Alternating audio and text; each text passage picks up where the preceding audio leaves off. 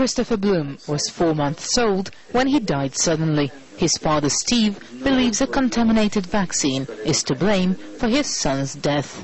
He died on a Monday, 8 hours after vaccination. He had the vaccination at 2:30 p.m. By 9:30 p.m. he was dead. And the first results in the first few days came out that he had blood poisoning. That's what we were told, that he had septicemia.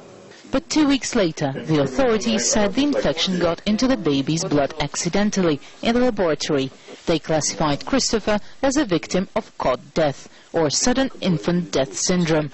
But Steve refuses to accept this. He believes his son's case is a cover-up because files relating to the case have vanished.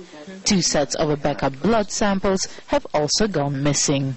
We know that he couldn't have died for no reason and then still have blood poisoning and some indications of liver failure and kidney failure, you know. Most experts refuse to comment on the case. The UK's leading baby charity has only agreed to give us a general assessment of the problem. The investigations and the research do suggest that mistakes or maltreatment, by the way, by the professionals or by the parents, intentional or unintentional, probably contributes to a small proportion of the deaths. Currently, maybe, I don't know, 5 to 10%. Nobody knows exactly. So Steve decided not to bury his son until he gets to the bottom of the case.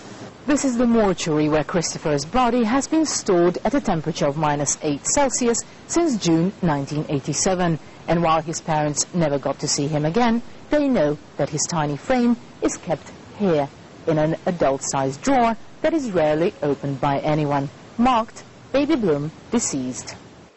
Steve has even been denied access to Christopher's vital organs for further investigation. He was told bluntly that they were not available.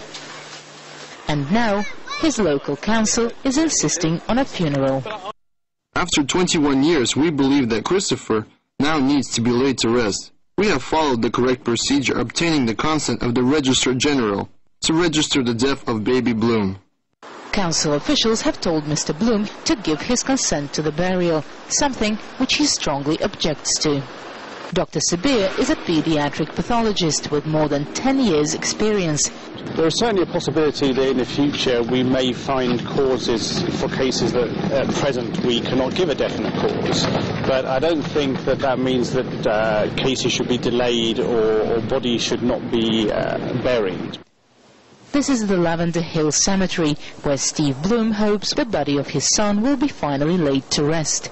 A grave and a ceremony were booked and paid for by Steve 21 years ago. The question is whether the authorities will let him bury his son on his terms. Gary Pushkova, RT, London.